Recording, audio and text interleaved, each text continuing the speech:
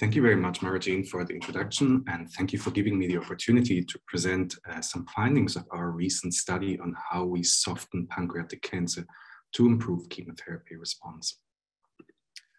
So pancreatic cancer develops from the pancreas, and it's one of the most lethal cancer types. In Australia, only 1 out of 10 patients is still alive 5 years after diagnosis. Pancreatic cancer is the third most common cause of cancer-related death and is estimated to become the second most common cause in 2030. 80 to 90% of patients are not eligible for surgery and therefore have to rely on drug therapy. The standard of care drug therapy or treatment is chemotherapy.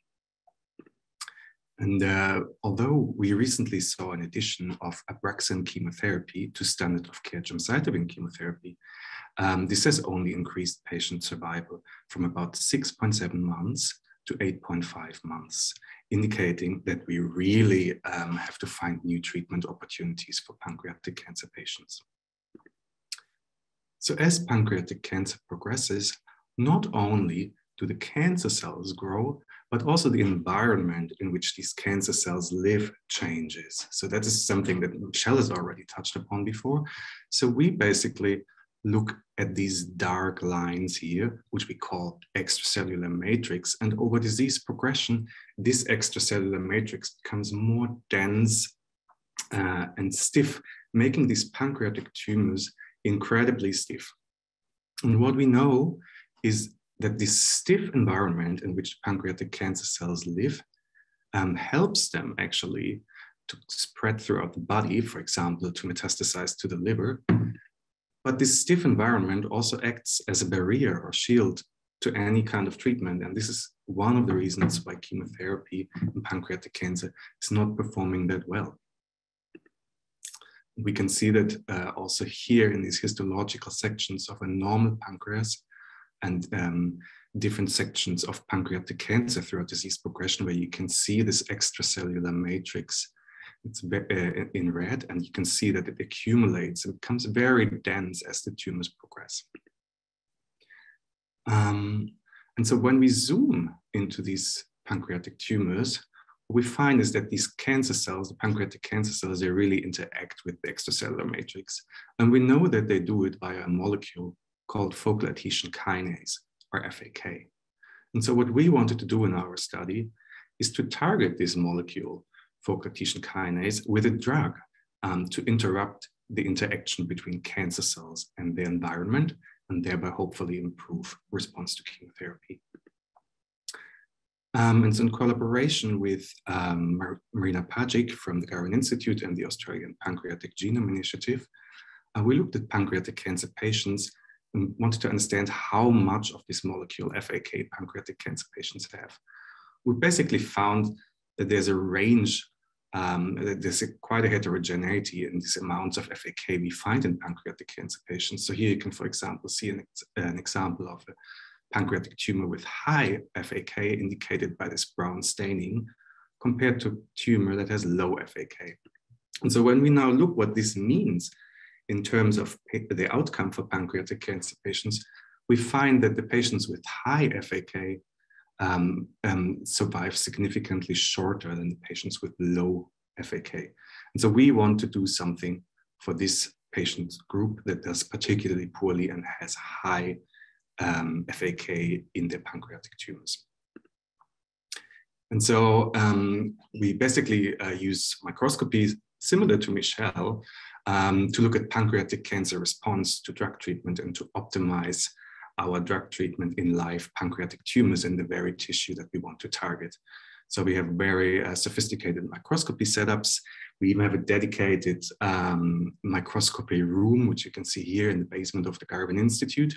We basically look at the live pancreatic tumors, how they respond to drug treatment, and how we can improve this response. Here you can see an example, for example, here cells in green interacting with the extracellular matrix in magenta, and you can really see how the cells use these magenta fibers to move forward and exploit them. We can also look at, for example, the vasculature here in red, so we can understand how the blood vessels perfuse the pancreatic tumors. Apologies. and look at the structure and patency of these blood vessels that actually deliver drugs into the tumor. And so what we did for our study is we looked at established pancreatic tumors and treated our models for 3 days with focal adhesion kinase inhibitor, followed by 2 days of chemotherapy. When we now look at the extracellular matrix, what we find is when we treat our models only with chemotherapy, we see a lot of extracellular matrix here, which we also call fibrosis in magenta. However, in our combination therapy, we now see that this extracellular matrix is markedly reduced, indicating that we potentially remove this environment from the cancer cells. When we now want to understand how the cancer cells respond to chemotherapy, and we use a little trick for that called a biosensor to basically understand how the cells respond to chemotherapy. And so we can monitor with this biosensor how cells are going through this, what we call the cell cycle, to divide and grow. And you can see here in red, in normal setting, you can see a lot of red cells indicating cells are dividing and that the pancreatic tumors are growing.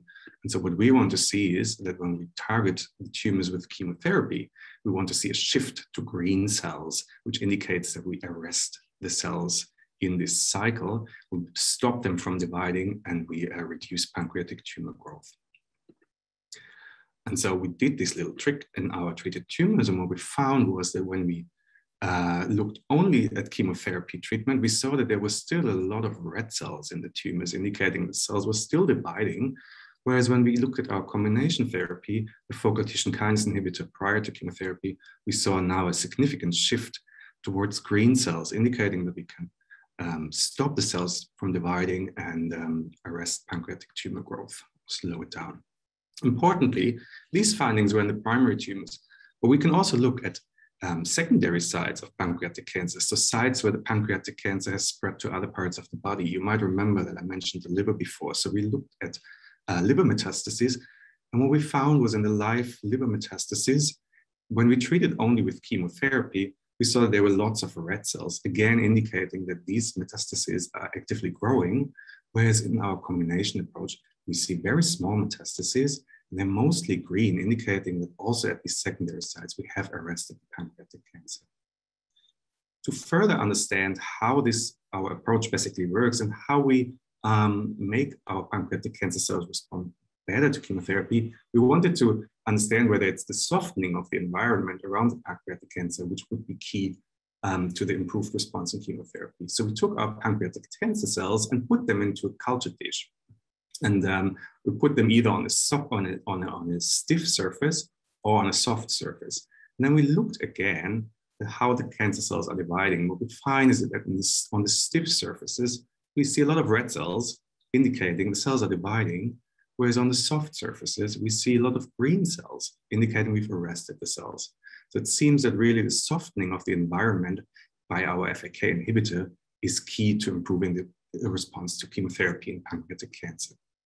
We then, in order to translate our approach to pancreatic cancer patients, took an intermediate step where we looked at established patient models in collaboration again with Marina Pajic and the Australian Pancreatic Genome Initiative at the Garvan Institute. And so we basically identified patients that are low for focal adhesion kinase or FAK versus patients that are high for focal adhesion kinase or FAK.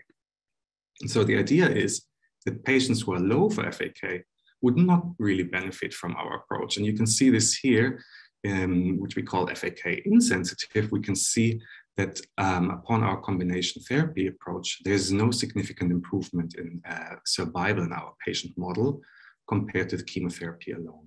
However, when we look at the high FAK patients that have the poorest outcome also, we now see that there's a significant improvement in survival in this patient model in the combination therapy compared to the chemotherapy alone. Importantly, when we look at metastasis, time to metastasis, we see that surprisingly in our FAK insensitive model, we do see a subtle increase of time until the cancer spreads to other sides of the body compared to chemotherapy alone. And in our FAK sensitive model, we now see a huge benefit in terms of time to metastasis for combination therapy, showing that those models that lived longest in those models that lived longest, only 50% of these models actually displayed metastasis compared to chemotherapy alone. And so basically, I hope I could show you today that the utility of using microscopy to look at live drug treatment response in the live tumors, how we combine that with our patient models of pancreatic cancer, also trying to identify those patient models that benefit the most from our combination therapy approach. And so we are really excited now to translate these findings into the clinics. So our preclinical study has basically gained the interest from the Melbourne-based company Amplia Therapeutics. We're collaborating with them on their novel focal adhesion kinase inhibitor that they want to put forward for phase 2 testing in actual pancreatic cancer patients in the clinic in early 2022.